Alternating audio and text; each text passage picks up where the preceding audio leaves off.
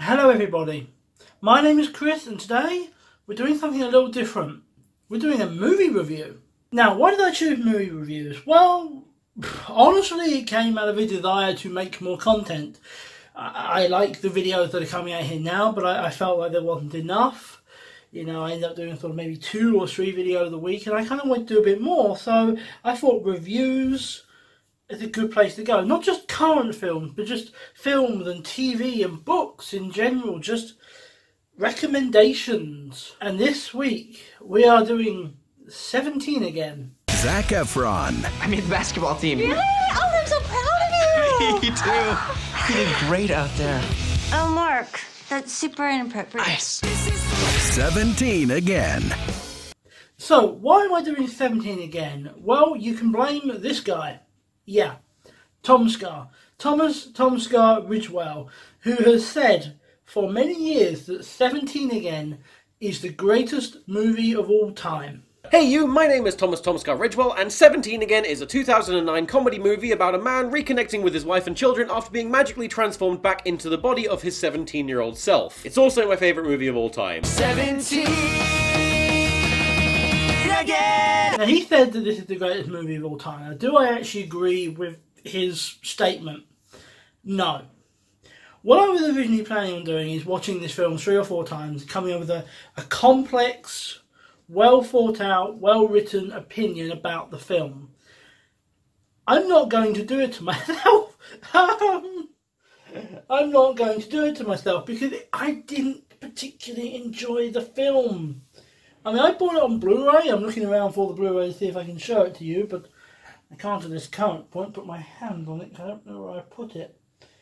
And I bought the Blu-ray version because it's supposed to be, sounds quite pathetic, it's supposed to be packed with that. In other words, it's supposed to have more footage, and so it gives you a more complete picture of the film. Honestly, I didn't enjoy it. I managed to get about half an hour through before I sort of started to think, I am not enjoying this film. And I mean, I did finish it. I'm not going to make a video about a film I didn't even finish. But I didn't particularly like it. To start off with, I'm not really entirely sure what they're trying to do with this film. I thought, well, maybe it's about a good message. I'm not sure what the message is. Be thankful for what you have, maybe? That might be the message, but there could be 100 other messages. I honestly am not sure. So what is the actual premise? And what is the actual premise of the film? Basically, it is about a guy who's in his 40s. He's divorced. He's constantly looked over for promotion. He's basically a loser. He's supposed to be this stereotype Hollywood loser.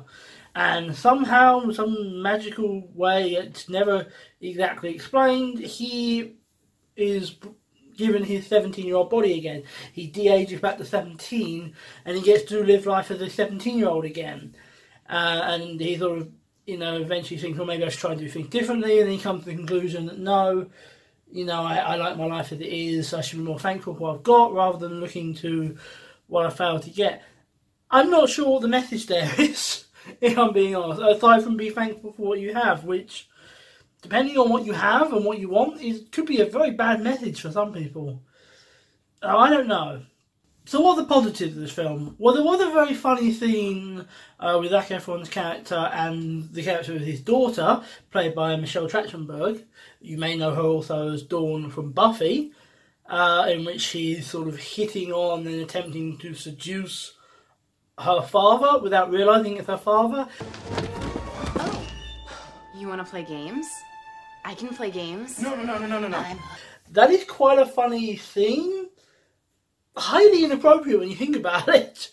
And considering this kind of very much does fit the classification of a teen comedy, you think, you know, that maybe that shouldn't be there, but it is funny. I'll give it credit. I was quite surprised by that scene because I had been sort of just essentially grinding through it. I wasn't really enjoying it, and that scene made me laugh. And it's the only thing in the film that did. Negatives? There's a lot, if I'm honest. It felt like it did feel like a teen comedy, but not necessarily in a good way. I didn't feel that a lot of the characters were particularly likeable. I felt In the case of both Zach's character and his best friend, they both seemed very stereotypical. It didn't really seem... I don't know, there didn't seem much flesh to the characters. You know, some of them there was a bit more behind the scenes. The wife, the headmistress, there was a bit more to them than what you originally realised. But with a lot of them, I don't know, I think you're playing a bit on stereotypes, which is very poor characters development, in my opinion. Story was predictable. I pretty much knew what the story was going to be from about half an hour in, which isn't good. It does point to bad storytelling if you know what the story is. But it is also a teen comedy. So that really does lead to my recommendations. Do I recommend this film? The answer to that is maybe, with an asterisk. If you're a teenager, you probably will enjoy this film, if I'm being honest. If a teen comedy is the kind of thing you like, you will probably like this film. For me, I was going by recommendation, and I think I was too old for it. It just didn't click with me at all. You know, I mean, I was a teenager when this film came out, but yeah, it just... I think I was anyway. I can't quite remember what year it came out. But I was certainly around that age. I wasn't a teenager, I certainly wasn't far away from it. But yeah, it just didn't work for me. I would give it... Do you know, I would give it... I'm actually going to say... For me, I was going to give it about 4 out of 10. I'm actually going to bump that up to a 6. 6 out of 10. The reason why I'm giving it a 6 out of 10 is because I felt like it wasn't necessarily a bad film completely. I felt like it didn't work for me. If it was the intended audience, I think there'd be a different reaction. It didn't work for me. There were serious problems. That's why I'm not going above a 6. There were serious problems with the story, with the characters. The flow of it felt a little disjointed sometimes.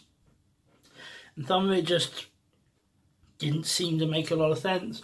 But, like I said, I think for the right audience, I think they would like it. So let me know what you think. I mean, this isn't necessarily how I want to do these in the future. I think I'd like to go much more in depth, and I'd like to explore themes and story and characters a lot more.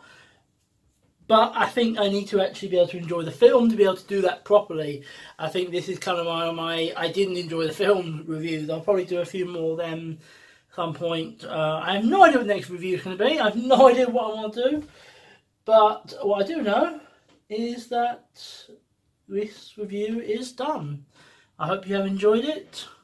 Let me know down below if you have, because I would do more of these if you think this is worth doing. But, well, I'll probably do more of these anyway. Anyway, thank you for watching. I'll see you again real soon.